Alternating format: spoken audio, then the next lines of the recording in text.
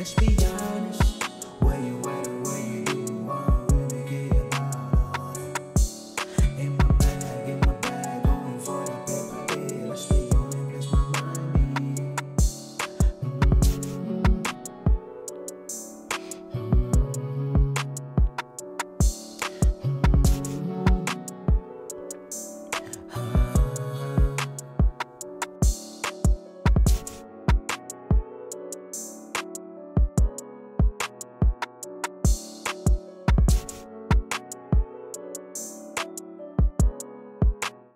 Okay, so welcome once again, guys. Welcome once again.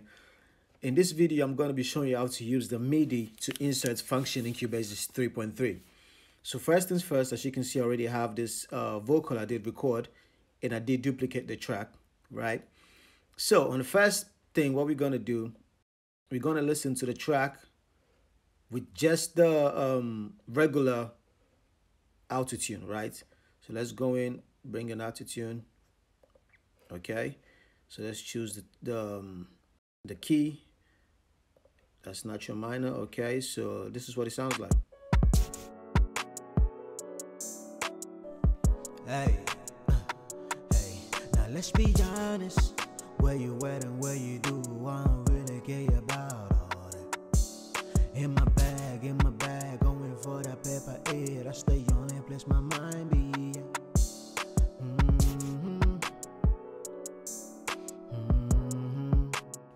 Okay, so now let's enable the Midi inserts, right? Midi to insert. So what you need to do is tap on this new icon at the top right here, which says M, and then with a, what's it called, with the arrow that goes to A. So you tap on that, and then we can choose the Midi. This only works for me, obviously, Midi tracks. So let's choose track number 1, which is the track with our melody, and then you need to enable target pitch. This is another new icon in Cubasis 3.3 on the Waves RT plugin, right? So basically this gets what's it called, obviously MIDI inputs, as you can see over there. So it gets MIDI, so the plugin is controlled by MIDI, let's say. So this is what it sounds like. It's going to sound a bit funny. Hey, now let's you and where you do, I don't really care about all that. In my bag, going for that paper. Yeah, I stay on it, place my mind be. Now let's go to the next track, which is the same audio recorded, right? But this time it's with the vocoder, and this is what it sounds like with just the vocoder. Wait a second, I need to pull that. If you want to use this vocoder, the vocal, right? If you want just the regular vocoder, you need to use this. If you want the vocoder that can get MIDI input from external source, in this case, tracks in Cubasis, you need to use the second one. So this is just the regular del vocal. So this del vocal, this is what it sounds like.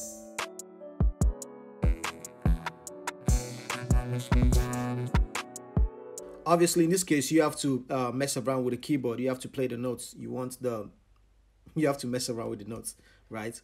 In the vocal.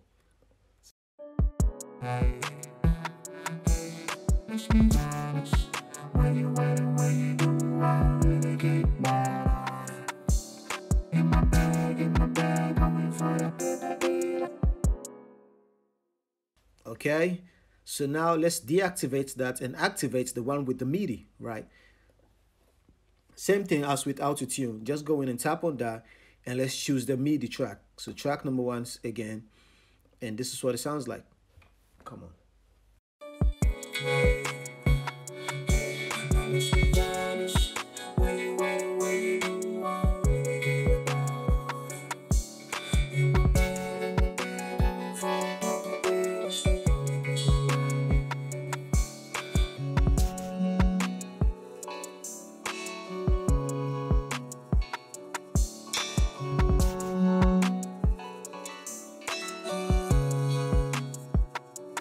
Okay, so now you can be creative and, you know, leave this one on the regular autotune without the MIDI and have this one on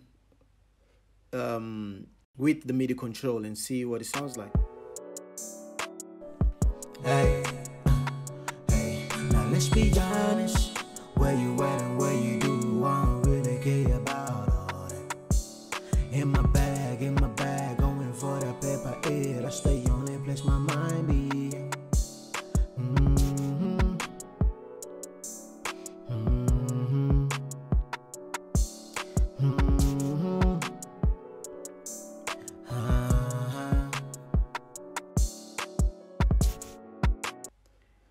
one thing I did forget, one of the improvements. Now, for example, if you split an audio, as you can see, the right audio still is selected, as you can see. So it makes it easier for you to split audio now without having to split, click, split, click. So now it makes it really easy. I don't know if I did mention in one of the previous videos, we now have the set level in decibels, so you know what you're setting your levels to. And yeah, so stay safe everybody, and see you next time.